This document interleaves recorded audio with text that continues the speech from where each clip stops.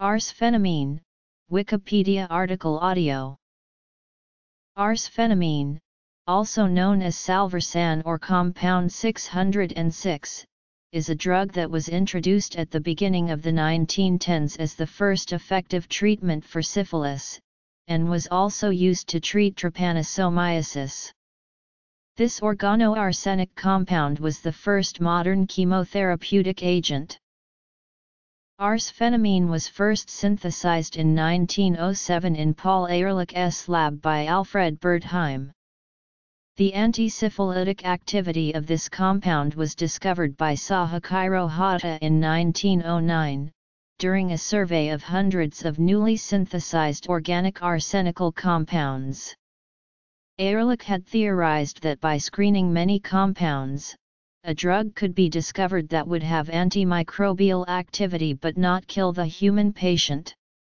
Ehrlich's team began their search for such a magic bullet among chemical derivatives of the dangerously toxic drug atoxyl. This project was the first organized team effort to optimize the biological activity of a lead compound through systematic chemical modifications, the basis for nearly all modern pharmaceutical research. History.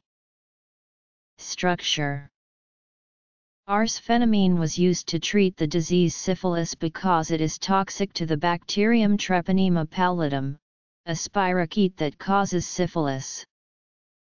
Arsphenamine was originally called 606 because it was the sixth in the sixth group of compounds synthesized for testing. It was marketed by Hoechst AG under the trade name salvarsan in 1910.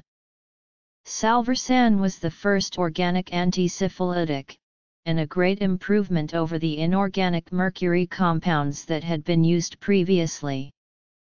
It was distributed as a yellow, crystalline, hygroscopic powder that was highly unstable in air.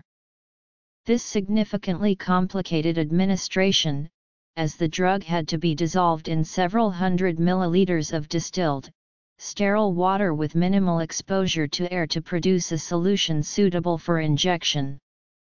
Some of the side effects attributed to salvarsan, including rashes, liver damage, and risks of life and limb, were thought to be caused by improper handling and administration.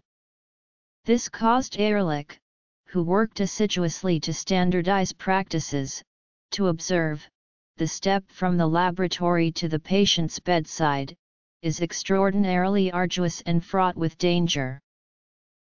Ehrlich's laboratory developed a more soluble arsenical compound, neosalvarsan, which was easier to prepare, and it became available in 1912.